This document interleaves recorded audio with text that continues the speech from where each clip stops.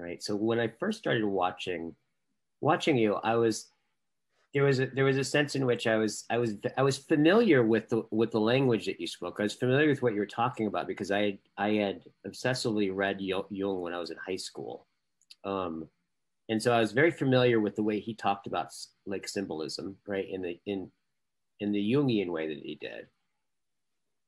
But what I think when I really, but there was something different about the way you were talking about it, right? Than he was. And Yeah, because I on the other hand don't read Jung, yeah, which people I don't don't think seem to believe me, but it's just true. I don't know what to I don't say. think you'd like him. No, like I don't really know. I think you'd find it really. I think you would if you read Jung. I'm imagining like if you read Jung, it's like it'd be interesting, but I don't think it would really be compelling. Because he has some implicit horizons that I think are well. What makes your work to me and not Jung's is actually when it came to this, right? And I think this starts to speak to also these moments of ecstasy, these moments of releasement, right? And I want to talk about what's good about that, right? Um, when you said no, it's like I think it's when you talked about no the symbol. I think you were looking. It's some video where you were talking about the symbol of something, and you said, look, the symbol is actually the symbol is one of the ways, or that picture is one of the ways that the pattern substantiates itself, right? The picture isn't the symbol, right? The picture just happened. I got this sense, so you didn't say this, but I got this sense it's like it's a condensed, it brought all the pieces enough in a small enough space-time, right, picture such that you could see the whole pattern in front of you, but it itself is just an instantiation in the pattern that happens in reality in over longer time frames, that if you could understand it, you could see those patterns.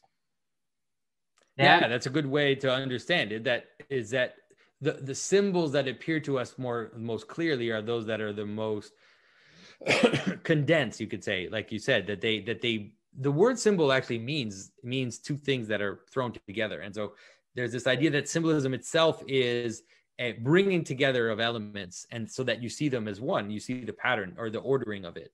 Yeah. And so the symbols, the more proper symbols, let's say like an icon or, a church building or something, which we tend to think as symbolic rather than, your everyday life, which is also symbolic. But let's say the liturgical space or the sacred spaces, they condense it in a manner which is more accessible or makes it accessible to us. So we can kind of get it. And once you see the pattern, then it actually then, if you're sensitive, then it'll start to let's say bleed out into other aspects of your reality. And then you realize that, hey, my body is also made that way. And my relationship with others also has similar patterns. And, our societies and our stories, all of it is actually manifesting these sacred patterns to a certain extent. Yeah.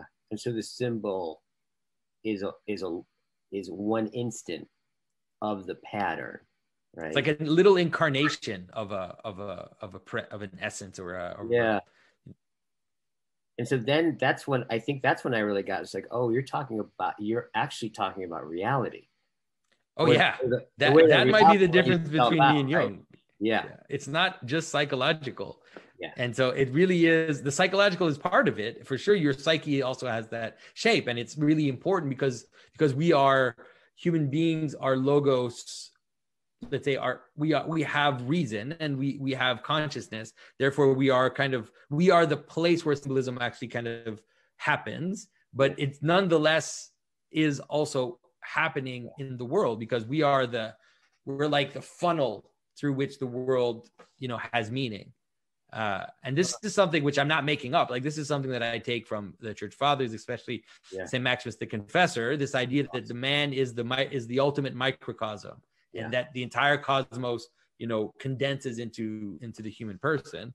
And we can understand it we can use cog sci to understand it, or can use theory of meaning and the problem of emanation and complexity to now see that, yes, conscious beings are like the funnel through which this potentiality that's out there, this kind of indefinite potentiality, comes in and then, becomes meaning, becomes a world. You know? Right.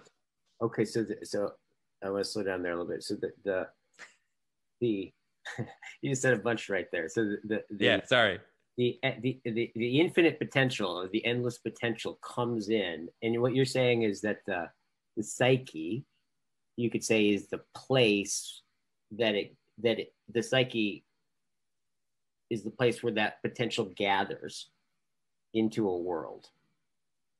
I mean, it's not just the psyche; it's the person. It's The more person. embodied than just the psyche.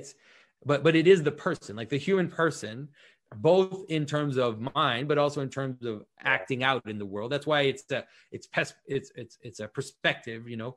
Yeah. And Jordan talks about this all the time, where the categories of being are actually categories of action. They're not static categories. The way that Plato tend to think of forms. There's something off about that. You know, St. Maximus the Confessor talks about how the idea of things, or the form, and the essence, the way that the Platonists talked about, are actually also the end of things.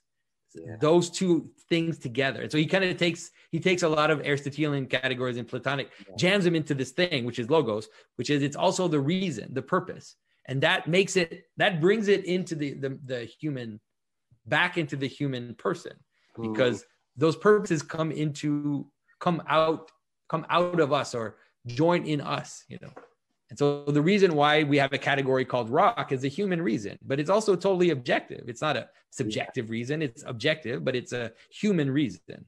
It joins into us. Right. I don't know if that makes sense. That makes sense. It makes a lot of sense. Like, it makes a whole lot of sense to me.